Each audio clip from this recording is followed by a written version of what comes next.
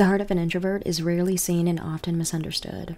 When you are brave enough to accept yourself and honor your boundaries, regardless of another person's ability to accept them, it takes a silent strength that not everyone is able to acknowledge or see. It often always goes unnoticed. Because in a toxic and an unaware world, we praise the performer for their ability to validate their own existence by the presence of others. We congratulate a person's network by the quantity instead of the quality, because the societal machine is run by how many people that are actually engaging with, not the quality of people that are existing in. And the conversation of whether a person is an introvert or an extrovert is always processed in my mind as a population of people living on land and a population living in water. This is just basically how I describe it in my mind and the experiences that I've had as existing as an introvert, but also putting myself out there and having jobs and being in schools and trying to make sure that I'm keeping myself to myself so that I can nurture the best parts of me without conforming and being someone that I truly am not, just to be accepted. So in this video, I'll be going back and forth to the above the surface and underwater as a correlation, just so I can better make my points. But when I am describing it, I hope you understand that I'm not basically defining the situation as just that. I'm just using it as a tool to better tell the story. Hopefully what I share today will be of service to you in any way. So let's get started.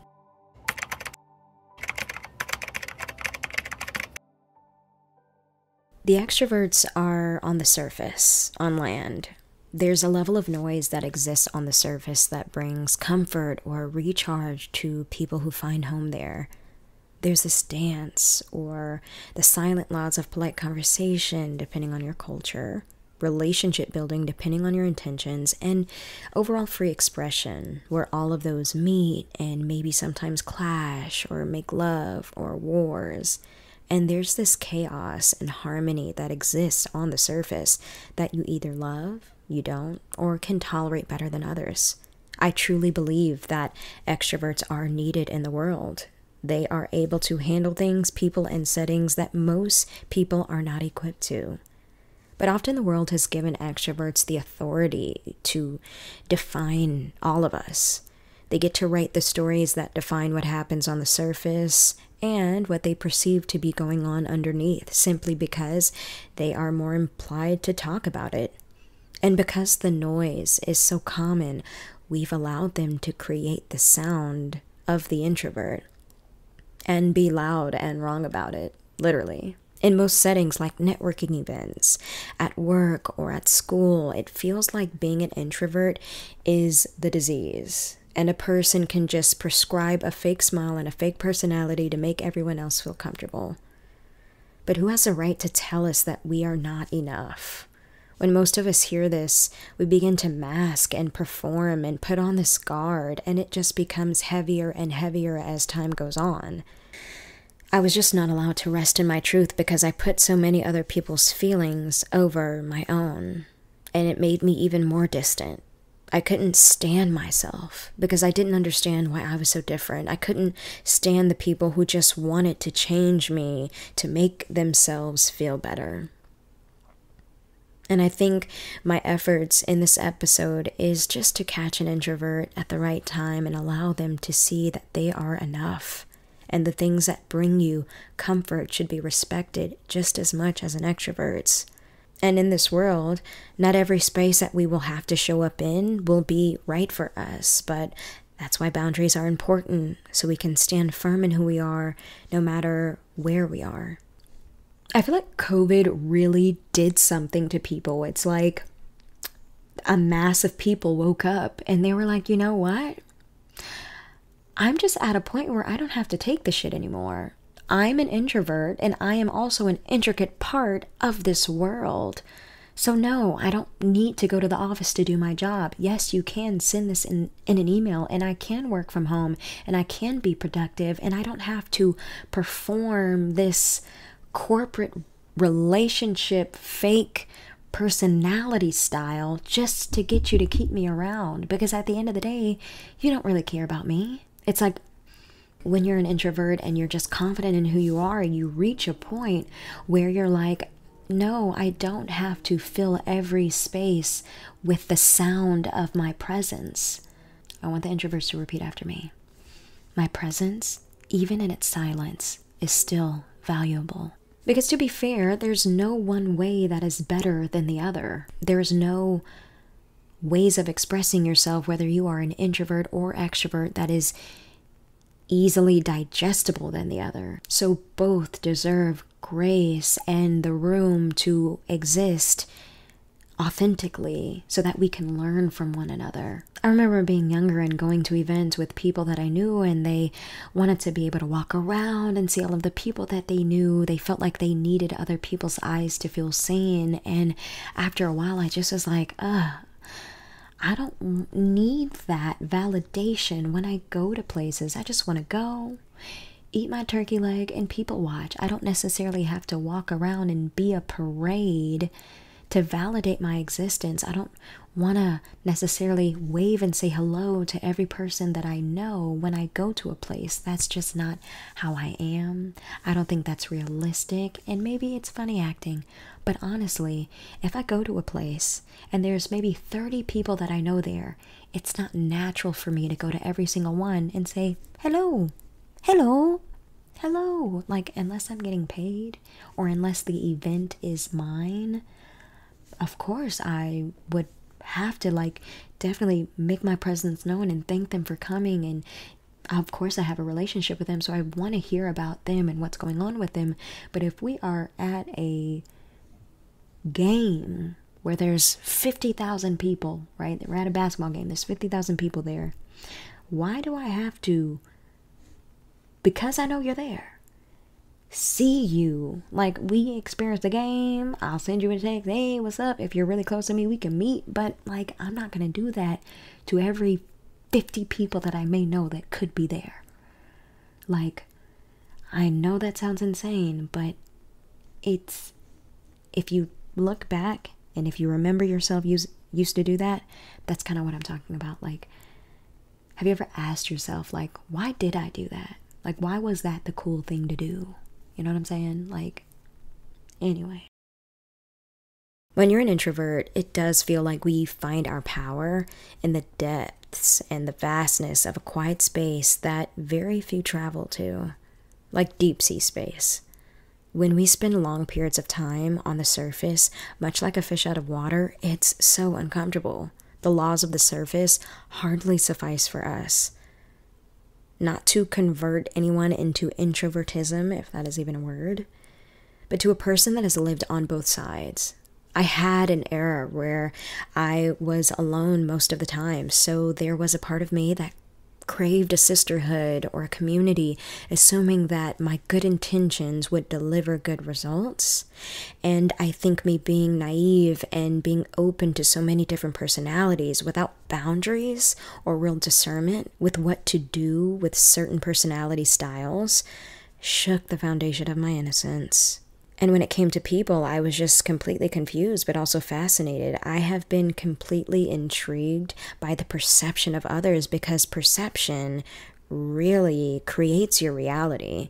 It's in so many small and finite parts of a person that really trickle into their reality that I'm like, I started to be a little bit more intentional about ways that I showed up and the things that I said out of my mouth and just what I participated in.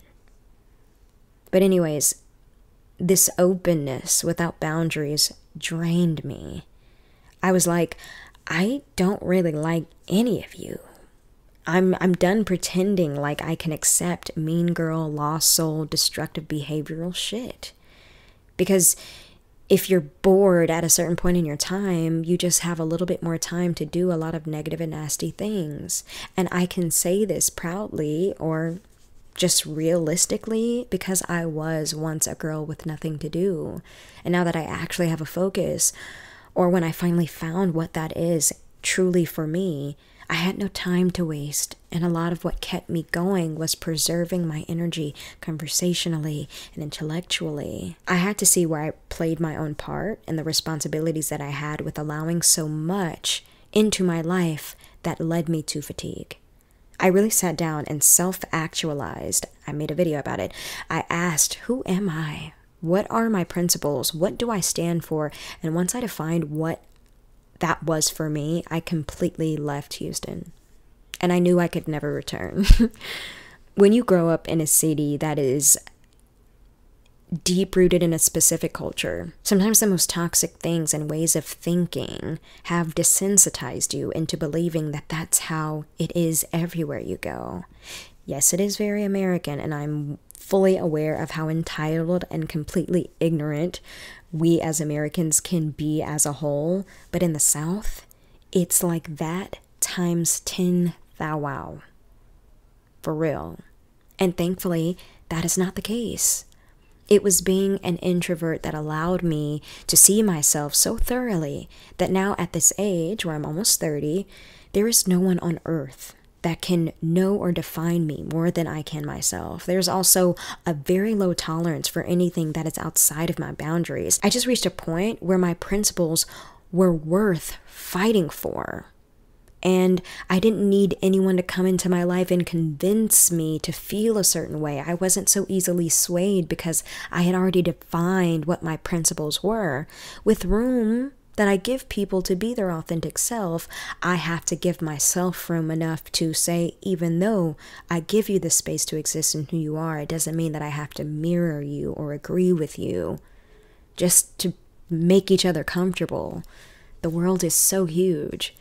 And I have to expand my mind and expand just my dialogue to be able to accept an entire world, not just the small communities that I used to exist in and grow up in. Because at the end of the day, if I'm standing for nothing, I'm falling for any and everything. I also think that there's a misconception that introverts fear people, or that we are how we are because of a certain fear. That's also one of those things that society, again, lets the extroverts say to make themselves feel better. And it's not even because it's true. I literally think it's because we don't really feel like going back and forth with you about something that you just cannot conceptualize. And because we know how much they love to talk, we just kind of just let them do that, you know? But to stand firm in your roots and to completely take yourself outside of the performance aspect of existing, we have just decided to make peace with the fact that some people will not understand us. And also, we don't have anything to prove to people. And if your solitude is genuinely a place where you find peace, you're already ahead of the game.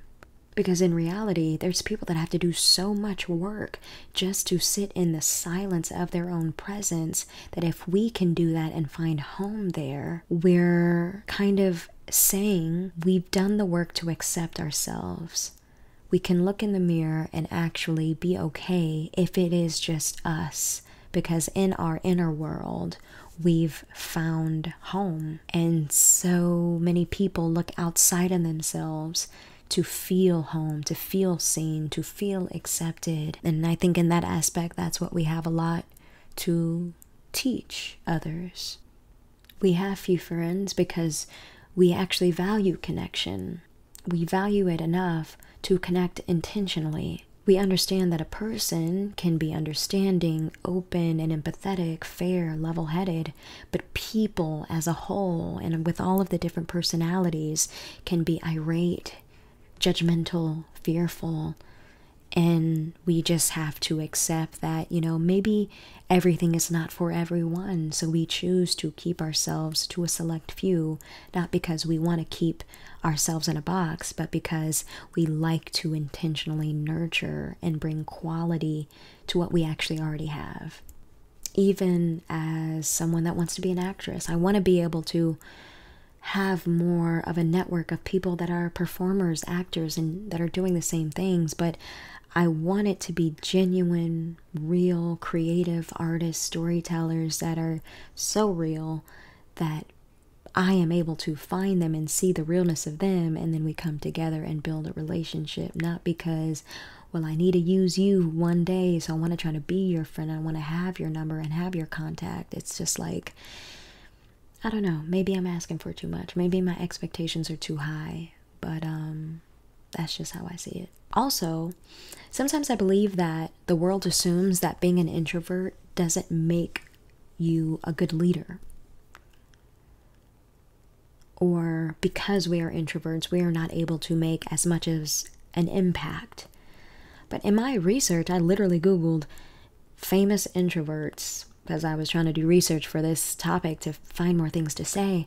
And some of the most amazing people are introverts. And I truly feel like because of their sensitivity to certain things and because of who they are and how they operate in the world, it was that small percentage of difference that made them who they are that was able to exist in the world and bring about so much change. I think about Albert Einstein.